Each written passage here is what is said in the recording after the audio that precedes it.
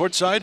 And Coach, I'll just ask you, what did you see from Game 1 to Game 2 in this exhibition season that pleased you most in terms of the improvement from your team? Well, really across the board, Brian, we were a better overall team today. I think getting Parker back was a big lift for us. Obviously, he has great meaning to our team, and he gives us, an element that every team would love to have, and that is great experience and yet a lot of ability at the point guard position. And in some ways, the way Parker plays, he's perfectly suited for the rest of the team, because he's just so unselfish and such a great passer that he can get other people's shots and I think push it in transition and get us some easy ones. But Parker, I thought, did a great job on offense and defense, as did a lot of different players in the game. Obviously Alonzo and DeAndre both had very good games. But the efficiency of tonight's game really stood out for this being such an early game. November, a lot of new faces and young players.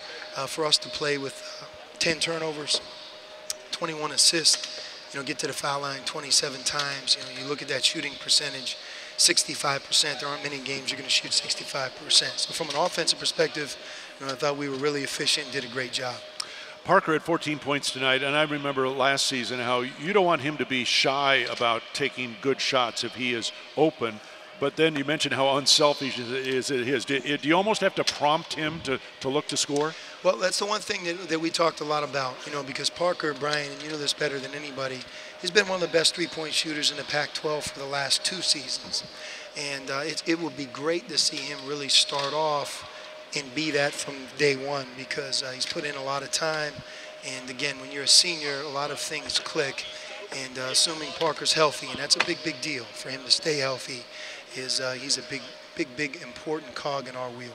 We were talking just before you got here about Alonzo Trier's game tonight, and his 22 points, his 4 assists tonight, 3 rebounds. His shooting over the first 2 games has been really solid in terms of his efficiency, and it almost seems that if I'm trying to defend Alonzo, I'm in for a tough night because he's such a tough guy. Where has he improved in terms of where he can get his points? He's a lot better shooter from the three-point line. He's obviously a great free throw shooter, but he's also has the ability to get to the foul line easily. That's been a strength from day one. Again, sometimes what's lost in all of this is it's not just one thing that somebody gets better at, but it's just overall you're a year older. You know how to do things better.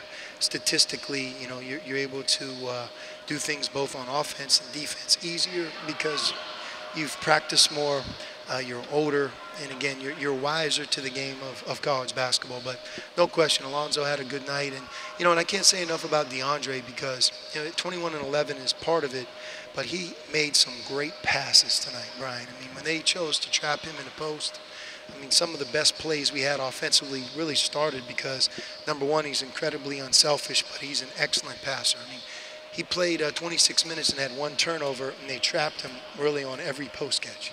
All right, you've got essentially 4 days to get ready for the regular season opener. Anything in particular you'll be stressing over the next few days with the guys, or is it just practice as usual? It's very, very early. We practiced 25 times. You can get better by leaps and bounds.